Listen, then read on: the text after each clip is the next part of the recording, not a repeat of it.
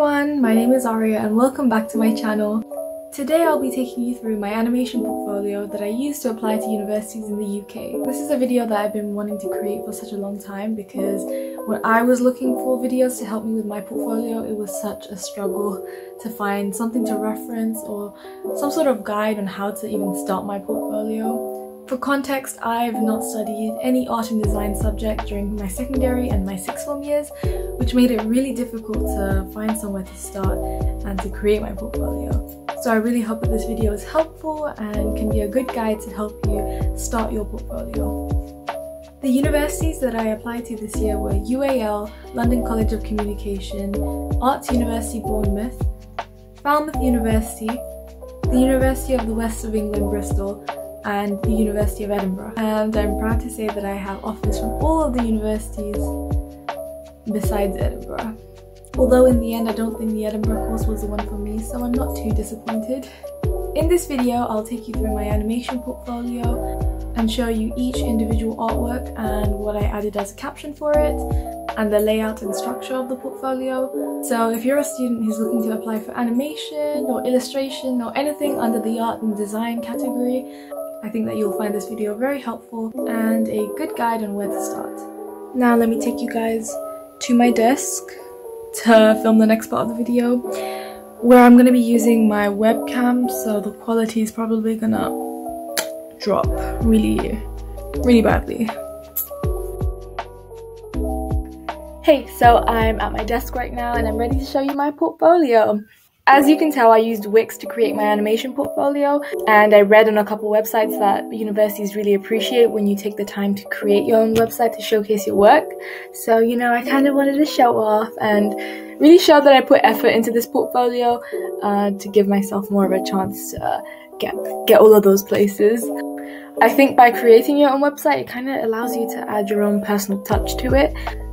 On here you can add little animations and other things to just make your portfolio even more engaging and expressive. So I really encourage you to create your own website when creating your portfolio, as a lot of universities give you the option to either add a link or let you upload a document, so you get that choice, which I think you should go with creating your own website. So to start, I introduced myself. My name is Arya, and then I said Animation Portfolio 2021, of course. I included my Instagram profile picture at the front, just to show what I look like. Although I saw a couple other people insert a picture of themselves. I was thinking of doing that, but I didn't know if they wanted to see my face or not. I don't know. So you know what, it's an animation portfolio, so why not put a digital drawing of myself? It looks cute as well. So for this portfolio, I've split it into 4 sections. As you can tell, the first section is sketchbook / developmental work. The second is digital art / resolved work. Then there's life drawing and observational drawing, which is crucial for the portfolio. I've seen a lot of sources say that this is what universities look for, so that's very important. And I'm going to state this right at the beginning so that if you take anything from this video, life drawing and observational drawing is always listed under the requirements for the portfolio, as well as the other stuff, but this one is quite important. And then my final section is animation, although you could put that under digital art, but I just wanted to separate it so that my portfolio would flow. So let's go through the first section together. So this is my sketchbook and developmental work. Firstly, I'll introduce my character that I've designed. Her name is Ren, and this was a couple of outfit designs that I created for this character to show what she could have looked like. I included this because I think that it's really important to show the process of how your character developed, and I really wanted to showcase this, and I think it was quite interesting to see how her outfit has changed, although I stuck with her original design, which I didn't include here, but I just wanted to show early stages of this character. So these are her outfits, and I'll put up the caption so that you can read it. So these are just initial developmental character designs, outfit designs for Ren. Next, we've got sketchbook drawings of Ren, which are coloured. So this would show my interviewer that I've thought about the colours for my character, and done a couple sketches here and there. Just introducing the character because she does appear a lot in this portfolio, so I just wanted it to flow like that, to show how she initially started in my sketchbook to then develop and become more of a real character in my digital art. So this is an early drawing of her, and this is the caption for it. So these are, again, initial sketches.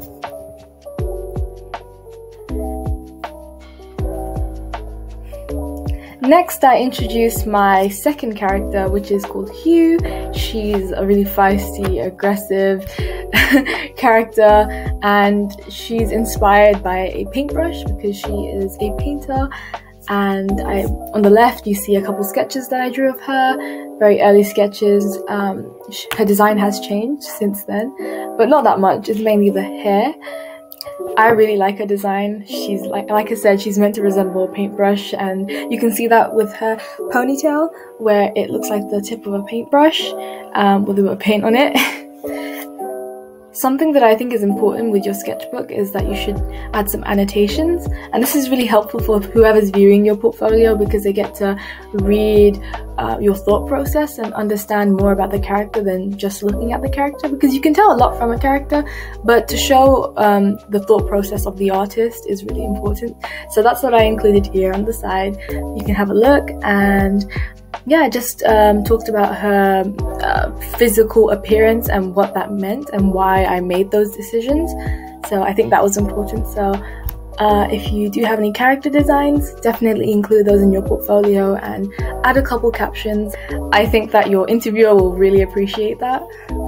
And again, here are the very first sketches and plan of my character Hugh from my sketchbook.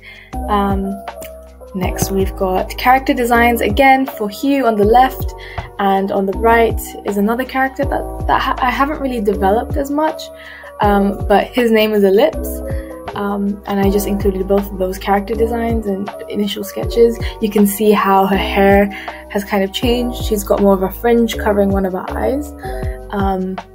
I think that it looked a bit more sharp and mean because there's a point at the end, and that's her character, aggressive and just, you get what I'm saying.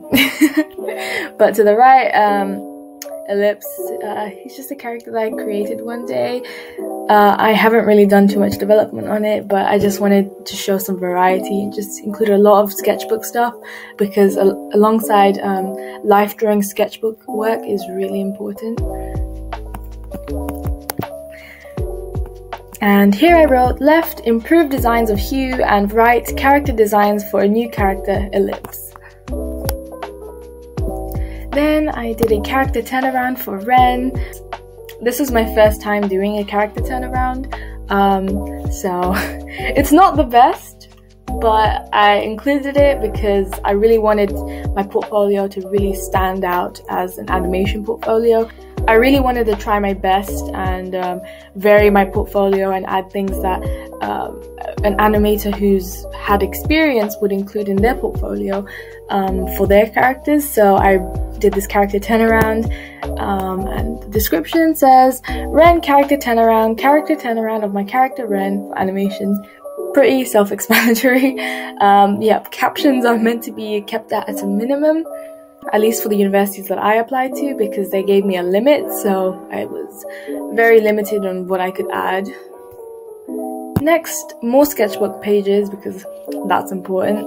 On the left, I did some thumbnail sketches, which are like really small, like not very detailed sketches, just planning out what you're trying to draw. And I did those on post-it notes, and I glued them into the sketchbook just to make it more colorful and interesting to look at.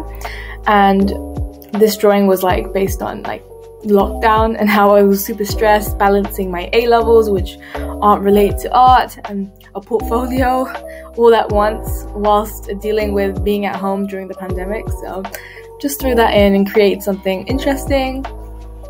On the right, I did some drawings and I colored them with my markers, and these drawings are based off of Pinterest pictures that I found. and I drew them in my style, so I just included them just to vary the portfolio again, and just to show that I do a lot of experimentation in my sketchbook. And the last thing from this section is something quite different to what you've seen. It is a storyboard. This is actually my first time doing a storyboard. I've never really tried doing one because my characters aren't as developed just yet, but I really wanted to include this because I think that it would be a strong point in my portfolio that at least I've showed that I've tried to create a storyboard. So you can pause and read it, but this is a little story that I created. It was I didn't have much time to create the story and develop it, but it just shows what this story could be, and to just introduce my characters and bring them to life and really showcase what their personalities are. During my Falmouth University interview, my interviewer actually said that this was a really strong point in my portfolio and she really loved my storyboard. So that was something that really made me happy because, again, I've never done this before. So to hear that from a professional, I was just like, oh, I did something right. So another thing that you might want to take away is include a storyboard. And the description for that says, Ren's reality is what I've named the storyboard. So Ren's reality, storyboard. Storyboard exploring the story of my characters, Ren and Hugh. Oh. And then because this is my own website, I added a little caption on the side for this section showing, just basically stating what's here in this section. So I said developmental sketches and designs of my characters and their stories. Now we go to the next section, which is digital art / resolved work.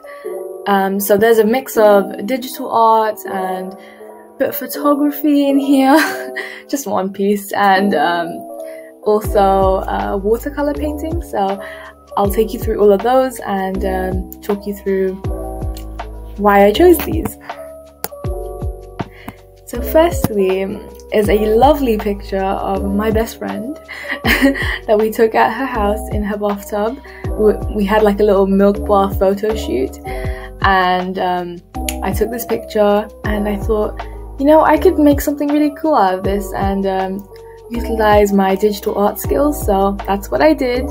And here you see her lying in a bathtub with her hair flowing back and some vines and greenery growing out of her. So I included this. I just wanted it to be a bit artsy, and this is what came out of that. And the description for that is photography and digital art. Experimentation with photography and digital art. The photo was taken by me and drawn on Krita.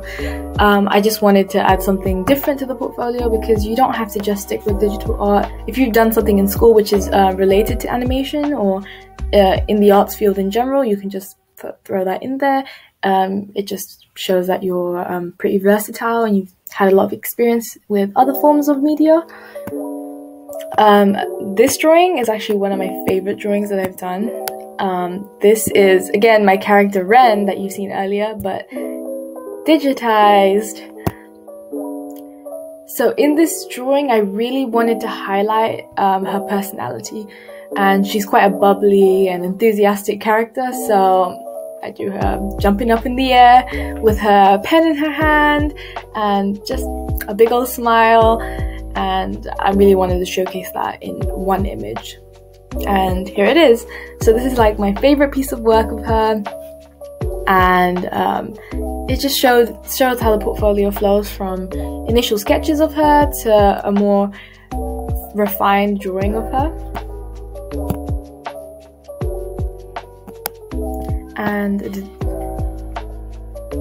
And the description for that says, Ren, digital character design of my character Ren, drawn using Krita, created to show her personality. And I think it is important to include what software that you've used, just to show what your experience or you have access to. Next, we have a couple more pieces of artwork, digital artwork. So this one is a girl in space who's cuddling some planets. So I just did this for a competition that I entered, and I just played around with it, see what I could take and do with this picture. And the description for this one says, digital art entry for an international illustration contest, the cutest character in the galaxy. So that was the drawing for that, and I thought it would be really interesting to put in and just show my take on that concept. Here is Hugh, my character that I showed you earlier, and a digitized version of her, what she would look like. So I made her blonde because I thought that would resemble what the end of a paintbrush would look like and give her more of like an attitude, because I think that would be really fitting for her character. This drawing just came to me out of nowhere, to be honest. I was just sitting at my desk and I didn't really know what to draw, and I was just doodling, and this is what came out of that. And I really like it. I really like the colors that I've chosen. It really just shows you Hugh. Shows you Hugh. And yeah, it just gives you an idea of what she would look like. So here it says, Hugh initial digital character design, my first digital character design for my character Hugh. Next is a drawing that I did during the lockdown again. I just thought I wanted to draw something that looks pleasing and just had a good feeling to it when you look at it, with the sun and just, you know, laying outside in the grass, something that we've not really been able to do at least last year. So I drew that, and I really like the colors used here to really showcase that serenity and peacefulness. And the description I used for that one, digital art inspired by the lockdown. Digital art capturing the serenity and happiness of nature and the outdoors during the summer. And lastly, for this section is a watercolor painting that I did of a character, again with the space theme, a girl in space. I just wanted to test out watercolors and change my mediums up, as I mainly work with digital art. So it was quite fun using watercolors to create this, and yeah, I think for my first try it was pretty good. And yeah, I think that this was a cute picture to include, fitting very well with the space theme, and just experimentation, because that's what I was doing here. And this was actually a part of my sketchbook, so it is part of my sketch. It should be part of the sketchbook category, but it's quite resolved because it is, so I just put it here. And for that I wrote watercolor painting, a watercolor painting of a character inspired by space. And then I've added a little caption here saying digital art pieces that I have created using Krita. Here are some digital art character designs that I've created, just to sum up what's in this category, if someone were to just skim through it. Yeah, next section is life drawing and observational drawing. Well, here we have a light study of, you guessed it, me! I've never done a light study before, ever, so this was interesting to do. I wouldn't say it's too bad for my first try, but I just, again, really wanted to vary the portfolio up. As I've mentioned before, I've not studied any art subject before, so it was quite difficult to include other pieces of work that I've done at school because I hadn't, and I really wanted to vary the portfolio and just try everything that I could, and see what would happen if I did that. So I had a go, and here's the outcome. And the description for that is portrait light study, digital light study done on Krita using myself as a reference. Next we have life drawing. So for my life drawing, I would use a website which would have loads of models in different poses, and it would give you a timer and you can draw them in that pose. And I think that was really helpful because it gives you a an idea of what kind of poses you can include in this portfolio and what the interviewers are looking for. So I made sure to do lots of life drawing, months and months in advance, just to really understand how life drawing works. I've done a lot of life drawing now, and I think that that's something that is integral to this portfolio, because everywhere you look on every website for animation at university, they always mention life drawing as a must and a strong point in your portfolio. So definitely practice and use those sites. I'll try and include them in the description for this video so that you can reference that and use those websites, because they are very helpful. And for this piece I wrote sketchbook life drawings, life drawing page from my sketchbook using coloured pencils to highlight certain features of the body. And here are some more sketchbook pages, but with life drawing, which is why it's in this section, where I've just again used those sites to draw different models and different poses to really understand the human body, because I do enjoy creating characters. And I think that learning about different body types and drawing them out really does help me as an artist to improve. Definitely include these. And for the description I wrote life drawing practice from my sketchbook of different poses. Next up, more life drawing. So again, on the left and right, there's both life drawing pieces. All of the life drawing that you've seen, I've taken different amounts of time to draw. I've not included those in the portfolio, but they range from about 1 minute to I think 3 minutes or so. So they're not long at all. So here's a lot of work that I've done as practice to practice my life drawing skills. And I know that at university they do have life drawing classes, which sometimes they have weekly. So it's good to have a head start and understand the human anatomy. Next we have some more sketches and drawings. So I really wanted to tick off all the boxes that the universities could potentially have for their students. So I wanted to include sketches that I've done out in public.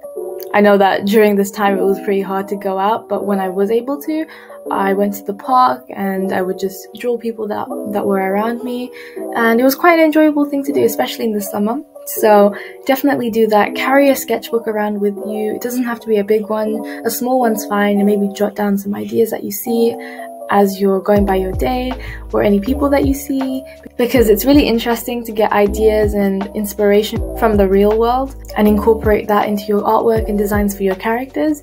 So that's what I did. I would go to the park and just observe people around me and draw them. So I encourage you to do that as well.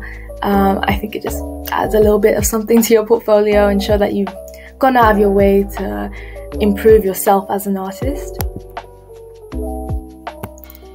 And here I wrote park sketches, observational drawings of people and surroundings conducted at the park. And lastly, for this section, I have 2 pages of, again, observational drawing, where I've, on the left, drawn my 2 best friends and drawn them in my style. So that's Isa and Shreya right there, my besties. So shout out to you guys, because you guys are the best. And that one there, I mean, you can't see me point. This one over here, yeah, she was the one in the bathtub, so you know, she's been a very important part of this portfolio, so thank you, Isa. And to your right is some observational drawing that I did at the park of a group of people who were having a picnic. So again, I would encourage you to do that. Maybe go to a park or a public setting where you can just draw people or draw things around you, because that would make your portfolio more interesting. For that caption I wrote stylized life drawing. Left, life drawing on my friends in my art style, and then on the right, life drawing drawn at the park in my style. Last section is animation. So for my animation, I created a 5-second animation, which you may recognize if you saw my last video, is my introduction to my YouTube channel, or my little intro. So I will play it now so you guys can see what it looks like, but I'll read the caption first. It says, a 5-second animated introduction for my YouTube channel, created using Paint Tool, Sai, and Shotcut. and the audio isn't mine, it's from Ryan Little, 70s TV. If you're able to create an animation, at least one, that would be really great for your portfolio, because not all universities expect students to have already done animation before or created their own, but they do like to see it, and it does appear as optional in the portfolio, but if you have it, it will make your portfolio all that more special. So I'm going to play my animation and show you what it looks like.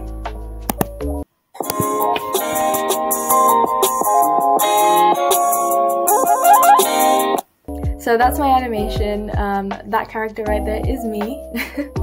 And I wanted to create a little intro to my YouTube channel and something that I could post on Instagram to announce my YouTube channel. So I created this sometime last year and included it in my portfolio because I thought that would be a strong point for it.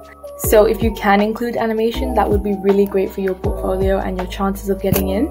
And that concludes my animation portfolio. I really hope that now with showing my portfolio, you get an idea of what universities are looking for in an animation portfolio.